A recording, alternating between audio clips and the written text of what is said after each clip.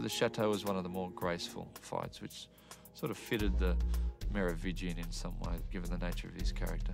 This fight that I witnessed, took almost 3 weeks to complete. It was all choreographed on the floor. Then we did individual pieces on the floor up in the fight gym. Then they built the set. Then we had to rearrange the fight for the set. Then we had to rearrange the set for the fight. It went on for months. How about the lipstick you're still wearing? There's no lipstick? Lipstick?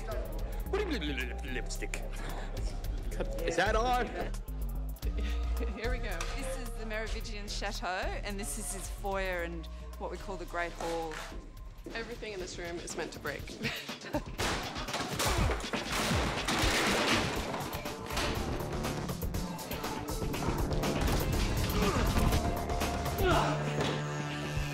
There is a perfecting of oneself as an actor that goes through certain knowledges like movement, fighting, and you can tell that Keanu enjoys very much that process. Oh man, old movie kung fu man.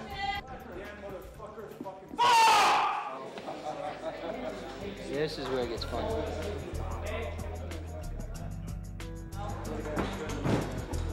Just step on this. In this scene, Neo is confronted by our Merovingian. And we just auditioned a bunch of stuntmen and got the best guys we could find with the weapons to go against Keanu. Dave Leach, Woosan Elam, Chen Hu, Marcus Young, and Brad Martin. We're going again for me. I'm gonna get it on this one. That better? I'm not going to say all the stunt people were great actors. This particular thing was a lot of movement, and it was perfect for them. There was no reason to put an actor in there.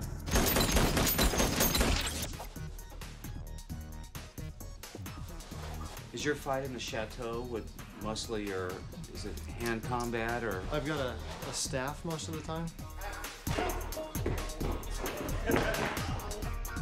The teamwork that is involved is fantastic to observe. Are you okay? Dude, see what you did? They all start off by shooting Keanu and using his will as the one. He stops all the bullets. Yeah, when you hit it, just gotta catch it with your fingertips, hit it with the palm of your hand. So you're up here, just go. Up like that. That's it. Okay, here we go. You know your predecessors had much more respect.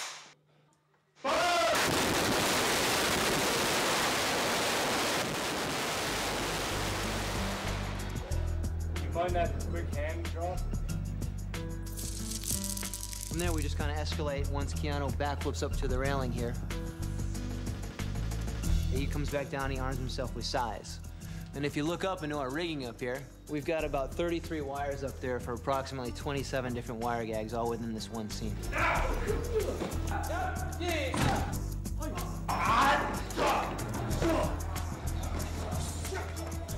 It's like theater. You have the people in the light doing the magic, and you have the people in the darkness without whom it is impossible to achieve. No comment, no comment. This part is more like a more traditional Chinese style, more fly, which is the Blooders one, the one that a lot of people fly in air. There. The guys that are the pullers that are on the ropes are all martial artists that know the choreography, and they know who the actors are and how much impact they can take.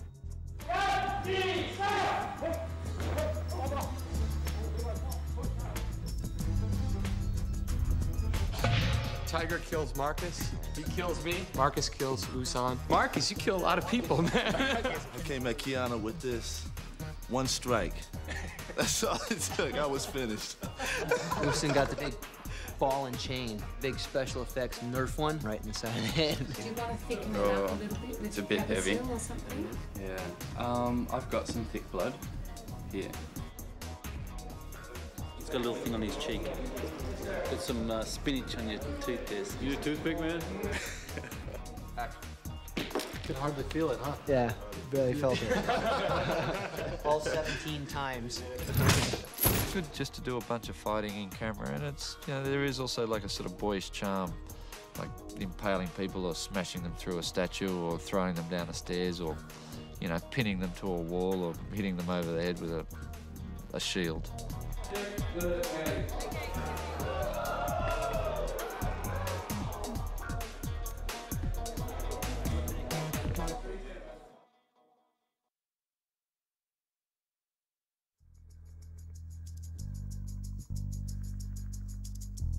What I like in the Merovingian is that it's a certain vulgarity. I love the fact that he goes for things that are a little too decorative. His house, the chateau, is really over the top.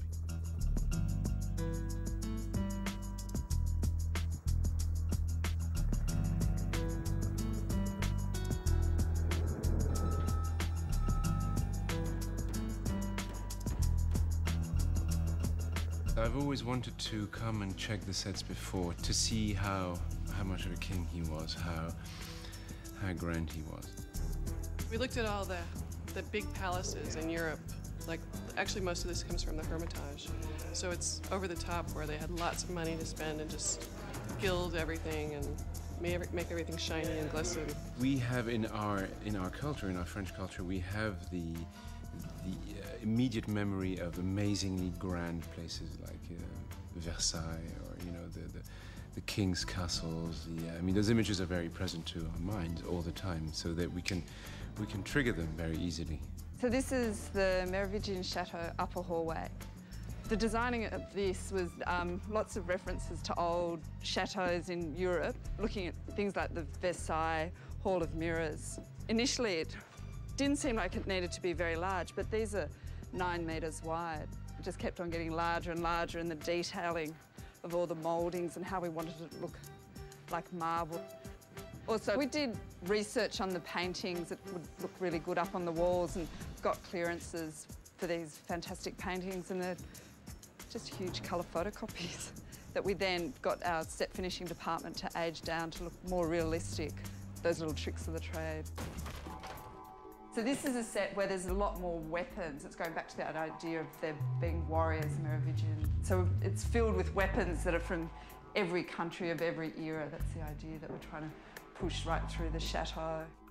The actual chateau that we're filming at for the front is in the Loire Valley, and it doesn't really have a nice back door, so we had to create our own. They've taped on grout lines. It's a tape here to create all these grout lines, and then they've got a slurry of plaster which they've pushed across, and then probably another coat so that we can try and get this texture into it. And they've pulled off the tape and then got in there with extra bits to try and make it look like it's much more aged.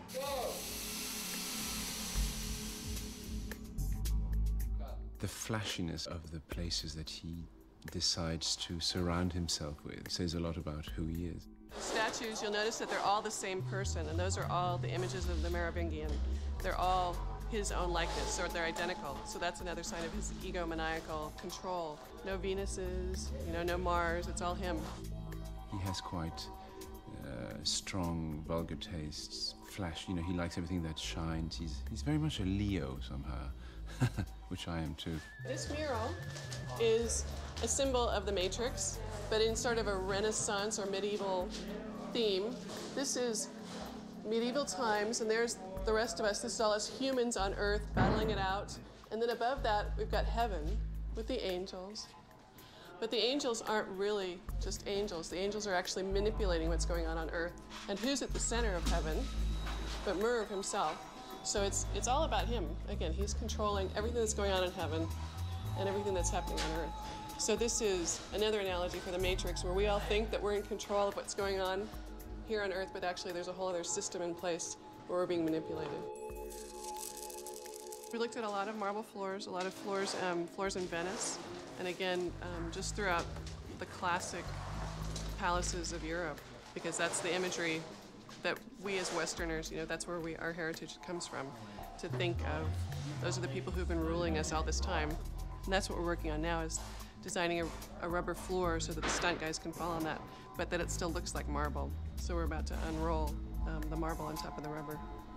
Or the vinyl marble on top of the rubber on top of the wood marble. So do you want to just bring that one back so that it will line up with this line? So no, don't get too carried away, because I'll center them up over there. And we've got to shoot it in sequence because as they go through and they damage everything, we can't really put it all back together. So it's going to be interesting to see what it looks like in the end. If I had imagined where he would be reigning, I would have completely agreed with the places that I have found.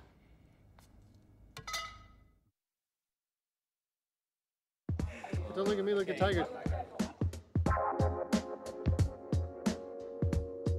I was 8 years old.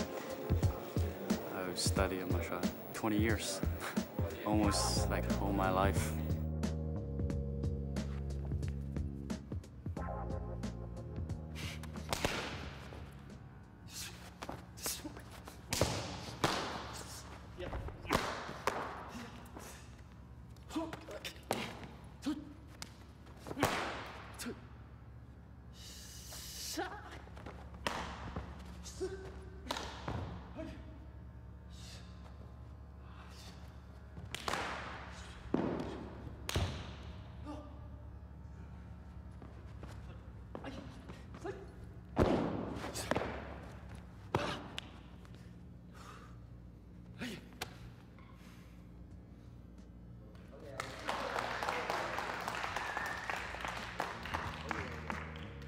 We do the Crunching Tiger, Herding Dragon, and Charlie Angels. A lot of movies. They're all fun, especially Charlie Angels. Yeah, you're working with the 3 girls all the time. It's fun. Tiger's on the first Matrix with us, and he's actually part of our wire team that puts us down and stuff. He doesn't do anything wrong. He's like the fastest, the strongest, the quickest. He jumps the highest. He's best in choreography. He's just, you're the man, Tiger. Man. You are the man. X. I just eat X. Number one. Number 2. I have to eat this. I was training for weapons for like many years, over 10 years. Stunt life, most people it's a little hard. In Hollywood, stuntman is good job. But not in Hong Kong. Shoot that! Shoot that! Shoot that! They have to shoot everything in slow motion just to see your moves. Champion of the decade. Your first shot's reaction. Get punch in the face. I just teach Keanu. We've been training together for like almost like 2 years, and I teach a lot of movie stars. And Keanu is the one work the most harder. Want me to go lower? You can go lower with the sword. It's good. We have a good connection. We have 6 guys. Yeah, I'm the last one to die. And all the dialogue is For acting, it was like, if they want me, okay, acting, I do it. But I think it's for fun. I don't have a name. My name is Fighter 2. Number 1, Tiger Chen is the best martial artist stuntman on the planet. I love you. Did I tell you I love you? Yeah, I know. I love you. Yeah, we love each other. Yes. There's a lot of love around here. A lot of love. Cut.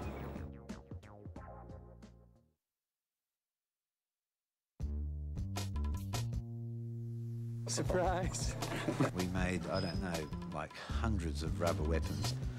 And we just like had to keep on churning them out because every time someone would pick up a sword, they'd smash them. And all these things were molded, painted. They were quite complicated shapes. In Chinese, so we don't have those kind of weapons. So it's different, Chinese weapon and Western weapons. Most of these weapons they just found out of books and copied out of books, out of medieval books and history books. These things are actually placed exactly in accordance with the choreography of the fight. We make a lot of mistakes in this fight. We end up killing each other. What we call bottle brush with attitude. Commonly referred to as Tiger's toothpick. Neo uses this towards the end of the fight and sort of sticks it into some guy's head. This is one of the first weapons to get broken. Brad actually leaps over the railing. Keanu kicks him right in the chest here, snaps the blade and knocks him out. Head gets bolted on this end, so and so, and take the head off onto the next breakaway pole, and so on and so forth till they get the shot. One particular part of the fight now, he grabs this particular sword, and this ends up going through one of the bad guys who comes tumbling through this balustrade and hits the floor. Some swords don't quite go the distance, as you can see. This one here, that Brad wears, which they wear under their costume. I don't know if it was something I ate, but I got a huge stomachache. It's got to remain light, but yet still be fully retractable for Keanu to use. See, this one's actually gone through set, so it's getting a bit old. Action! Three-pronged sword. Probably the most fixed weapon that I have. Fake rubber size that Marcus uses. These are genuine steel ones, which are what the other ones are moulded off. This is actually quite heavy, very dangerous. We take a copy of that, put a carbon fibre centre in it or a steel centre, and a rubber mould, which the painters then do up and make look beautiful. The soft shield's been surprisingly durable. Puts the shield in front of him, hits him with the side through there. There's a plug that you would put back into it. Painters would touch it back up again, take it back onto set. The standard trident, which they use to fight with, all rubber tipped, so it can't hurt people too much. One of the boys gets stabbed. With this one, a rig like such, which is worn around the belly. We'll go onto it, pole goes on the end, back to lying on ground dead. Take off the... It's all the fake blood. Actually, the pipe is actually stuck in me. That's how we do it on the Matrix. Nothing Same way was half-assed. Real.